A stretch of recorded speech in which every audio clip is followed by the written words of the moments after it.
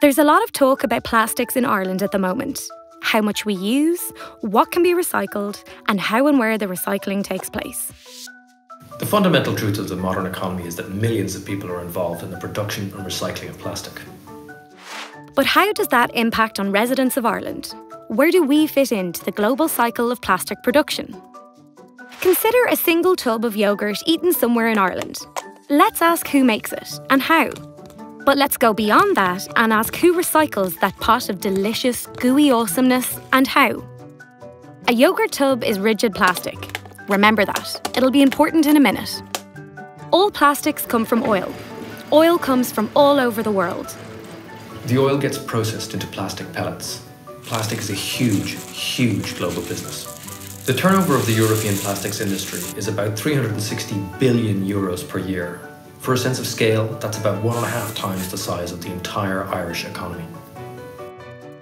The plastic pellets get melted.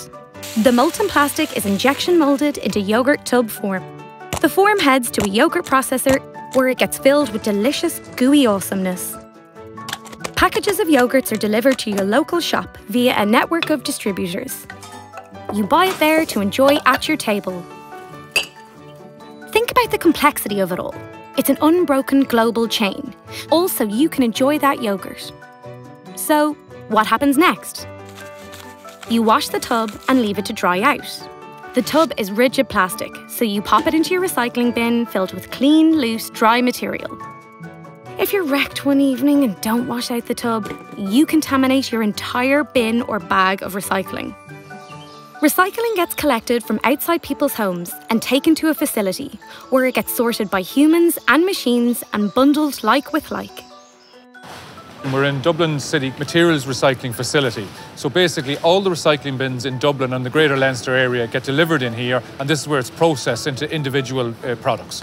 On the whole island there are 9 similar facilities that do the same work as this one.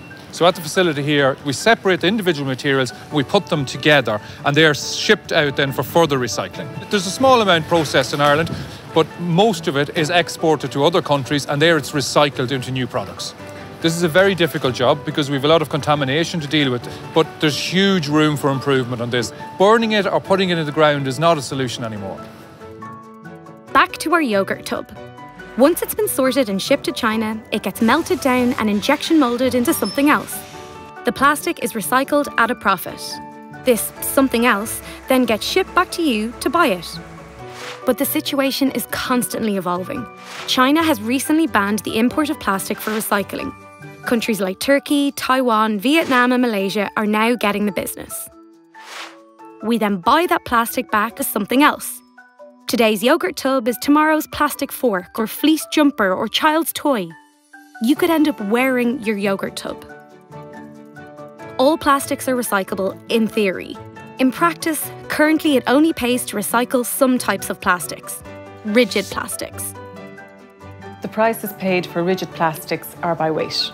International reprocessors pay for a clean, uncontaminated product. We contaminate between 5 and 40% of our plastics in Ireland at the moment, and we can certainly do better. Soft plastics are treated differently to rigid plastics. Soft plastics such as cling film go into your general waste and not into your recycling stream. Without the global recycling industry, we would have to burn, bury or recycle everything ourselves here in Ireland. And with our small population, recycling plastic ourselves doesn't make economic sense, leaving the burn or bury options which don't make environmental sense. By recycling well and for a profit, these firms are helping to protect the environment. By helping them, we help ourselves. These interconnections define the shape of our economy. The best way to reduce the environmental impact of plastics is, of course, not to use them in the first place. When you do use plastic, you should try and reuse it, and where possible, avoid the use of single-use plastic items such as disposable forks and straws. Recycling plastics is the next option, followed by capturing the energy content from plastics through waste-to-energy processing. And finally, the least favoured option is disposal at landfill, the option that we all really want to avoid. Technology changes, markets change. In the future, soft plastics may get recycled the way we currently recycle rigid plastics, but for now, we must separate them. Today's circular products need production and reproduction across the global economy. This is a vast and complex recombination of miracles. The more we recycle rigid plastics and place them clean, dry and loosely in the bin, the better off we'll all be.